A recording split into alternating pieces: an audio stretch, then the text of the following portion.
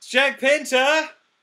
Matthew, here we are again. Exactly, again and again and again. Recherchez le temps perdu. What are you up to today? He said with some trepidation. Well, I'm just feeding that habit. You know the habit I'm talking about, Matthew. The guilty pleasure which begins with Z. Yes, ZZ, it's the Zoom habit. I don't know about you, Matthew. It's my third today.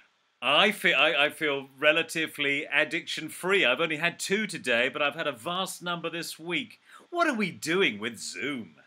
Well, it's just become part and parcel of everything, isn't it? We are a little bit hooked, aren't we? We have to admit. Exactly. So we are slight yes, hooked on Zoom, Zoom junkies. It's all crazy. So it's become this repeating thing. Should we riff a little bit on habits? What's that all about? What's that all about? Well, I mean, I think we have to recognize how habit prone we are. And of course, what neuroscientists tell us that we have 60,000 thoughts a day. And tomorrow you'll probably have 55,000 of the same thoughts that you had today. So it's hard to introduce a lot of new thoughts into our practice. And I suppose what again, psychologists tell us by 35, these habits form into these regular patterns that we define as a personality. And it's very hard to create something new to that. So really, and it seems lockdown is some sort of idea, sort of amplifying this. Let's face it, apart from Zoom, we are a sort of prisoner within ourselves. We're looking at ourselves. So maybe it's time for reflection about our own weird habits. Any thoughts on that? Yeah, if we're stuck with ourselves, what do we want to do with that? And of course, just like we have all these neural patterns, which are a series of neurons that have learned to fire together. When they fire together, they wire together, and then they give birth to new ones. They sire together, and it's as we've been discussing, really, really hard to break a habit. In fact, it may be impossible to break a habit.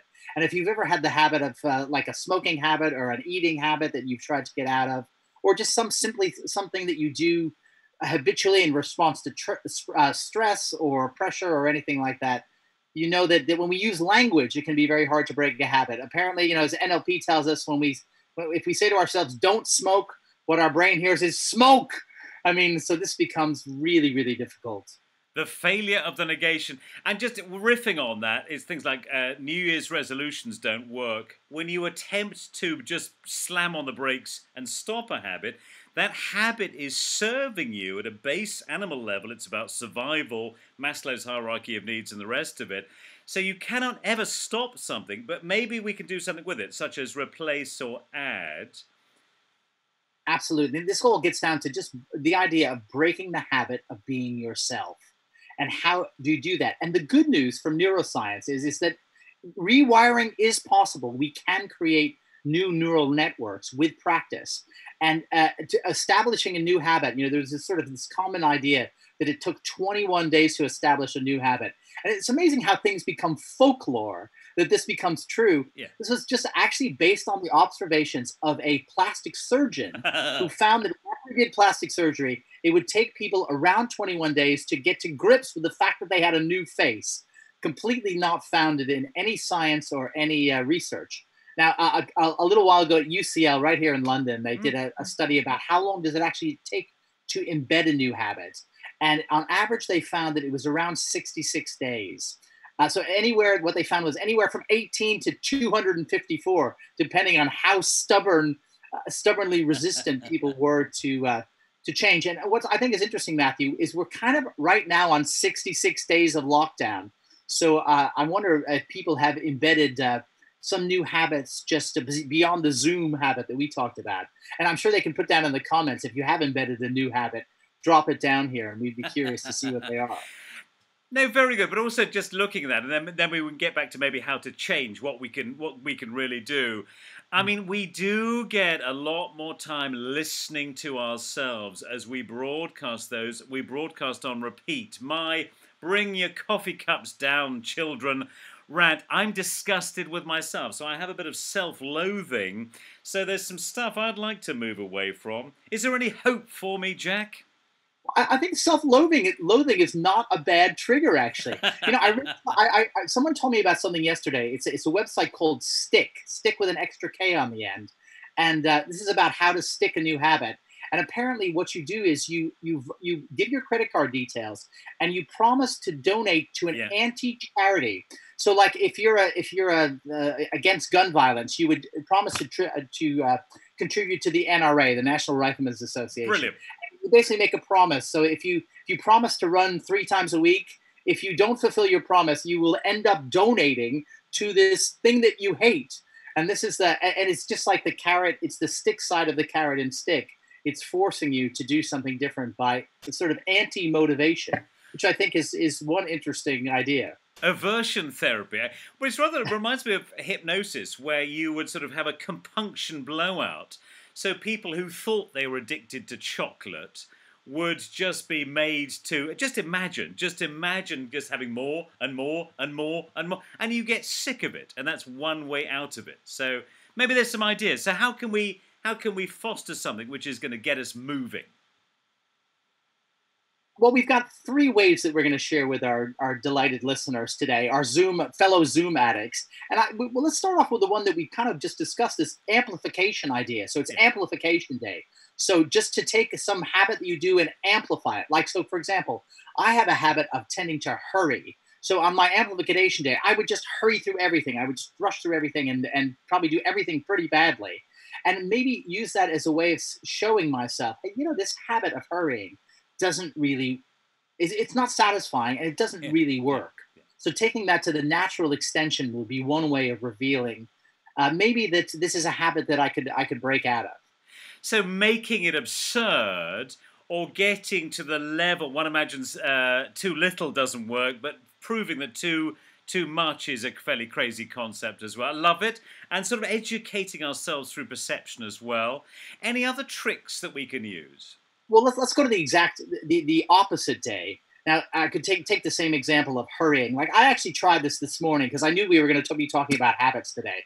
So normally I take my dog for a walk, and my dog sort of wanders off, and then I go get him and put him back on the lead, because he doesn't really want to come back. And today I just thought, you know what? I'll just let him be. I'll just wait till he comes back. I'll take it slow, and I'll use this time to look around or to think, and just to shift into an opposite mode. So take a habit that you normally do and just think, for a day or for an hour or for 5 minutes, I'm going to do exactly the opposite. And again, that can be I think you can have quite fun, and that can be fun and playful with that. We're saving mental hygiene and lives with this. By the way, there's a Wandsworth man, Carl Honoré, who wrote a fantastic book, In Praise of Slow. So for all those speed fiends, In Praise of Slow by Carl Honoré is a great local read. Fantastic. So we've done opposites, we've done blowout amplification extension. Have we got a third tactic to share with the viewer? Yeah, the third tactic is just to kind of become a different character. Love it. Now, this is something that actors do when they take on a role, and I certainly have an example of a friend of mine, a quite well-known British actor, Michael Pennington, who, when he was playing Macbeth, his girlfriend said, "I can't stand you. You're so nasty. You're so violent," and he sort of couldn't help but take on this character as a very empathetic actor. So obviously, we could take on the character from a film, from a story. I happen to have a very easy way to do here, and I'm going to bring on the prop. I have some archetype cards here. And every once in a while, this is Carolyn Meiss's archetype set. We can put this down in the link as well. And this morning, I picked a card out of the deck, and I thought, you know what? Whatever card comes up, I'm going to accept it. And you're not going to believe this, Matthew. I'm not lying. I picked up the lover card. All our viewers are going, here he goes again. And, this card is about passionate devotion to another person or another thing. And I just thought, okay, I'm just going to adopt elements of this archetype today. I'm going to purposefully use this archetype. I'm going to do it with my family. I'm going to do it with the things that I love doing. And curiously, Matthew, coupled with my opposite decision to be slow, it's like a really interesting day. I'm going to spend this day being slow, and I'm going to show devotion and passionate commitment to people and to things. And in this way, I'm going to try to see if this is a habit I actually am trying on now for size, but maybe I could actually bring this in and practice it every day. Maybe I could bring this archetype into my daily practice in a way that would enrich me and the people around me, and just get me out of the habit of being this normal self. So like eating in a supermarket, you pick a card, try before you buy. Absolutely. And there's always an option with a deck of archetypes that if you don't like the one you got, to pick another. No, too right, too right. So let's have everyone being lovers tomorrow. How's that going to work out? How's that going to work out? It does remind me in Venice or other places they have carnivals. So for 50 weeks of the year, everyone is extremely sensible, kind, and good to each other. And for 2 weeks, this masked pseudo anonymity, they utterly do an opposite of compliant, law abiding, and moral. There are carnival babies that emerge from this scenario. So it's a sort of combination almost of, those cards and those archetypes, but also the opposites. But guys, that's only 2 weeks a year, so be careful, be careful. Definitely try before you buy with Parenthood in Venice. You have been warned. Yeah, I think that's not just these momentary releases from ourselves, and it doesn't mean we're necessarily going to change everything about ourselves, but try on different things for size and freshen yourself up. Yeah. Now and then. So from disgust with some modest pleasure about how you handled that last dinner conversation. Absolutely. And just to do the last minute extension of this, we can also do this with our organizations. Lovely. We can change the culture of our organizations for a day and see what happens and see what that would bring. Love it, love it. Which, and there is some of that, isn't there? Like my boys' firm, they do one of these sort of help in the community thing, and suddenly everyone moves from programming and doing PR to helping older people with gardening and stuff. It's a very interesting way of just stretching the boundaries and redefining stuff. Okay. Absolutely. So do we want to remind you, do we want to set a challenge for the viewer, maybe these 3 tactics? Well, yeah, so we've got amplification, we've got opposite, and we've got archetypes. So pick one. Pick one. Maybe let's pick one this week, pick one next week, and pick one the week after. And you can always launch a lawsuit if anything terrible happens. You heard it here on Dear Captive Audience. You know this is global, mate. Someone will do that. Hopefully it'll be in Australia where the lawyers' letters won't get through. It'll all be good. It'll all be good. Nice one. And yeah, and if you like something, just try it for 66.5 days and it'll probably stick. If not, the NRA will get another assault rifle. That's what they need. Absolutely. Jack, mate, you're a superstar. Well done. Really inspiring today, as always. We'll see you in a couple of days, maybe. And viewers, thank you so much for your continued support. Much appreciated from these 2 Zoom addicts. Bye for now. See you, Jack. Bye-bye.